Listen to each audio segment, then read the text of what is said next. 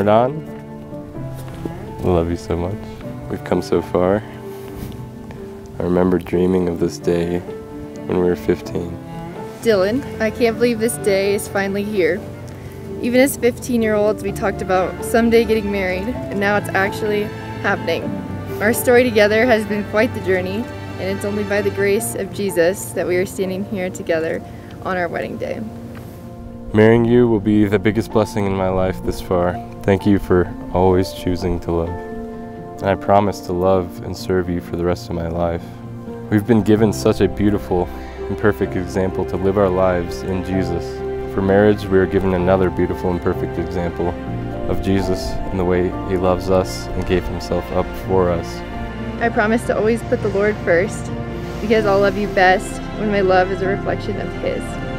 I commit to praying for you daily and continually listening to the Holy Spirit's guidance in our marriage.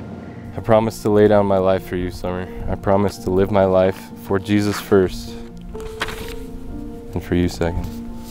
You have a beautiful heart that feels so deeply for others. Thank you for your endless love and prayers. I promise to pray for you. I will fight for us. I refuse to let you go to bed upset. My life belongs to Jesus, then you. I will always be your biggest supporter.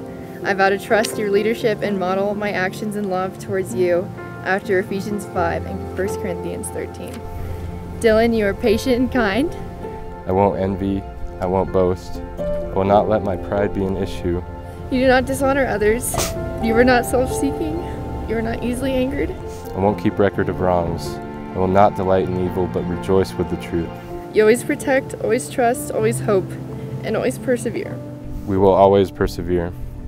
Our love will never fail because it is built on the only foundation that cannot fall. I will never leave you, no matter the circumstance. I am yours forever, and I will serve you with all that I am. God has a lot in store for us. Let us live faithful and fruitful lives. Thank you for embodying biblical love so well, and I'm so excited to be your wife.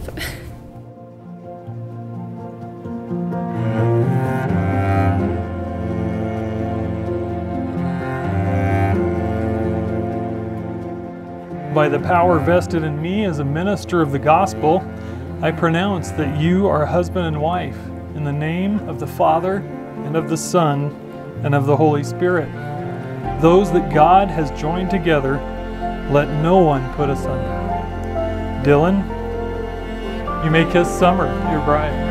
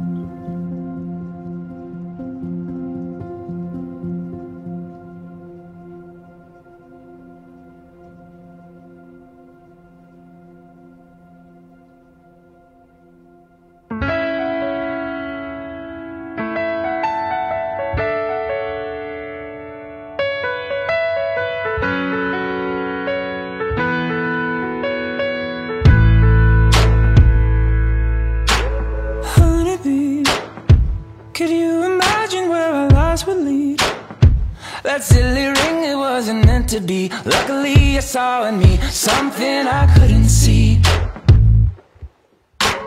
Honeybee, I can't imagine how my life would be if all your gravity did not hit me.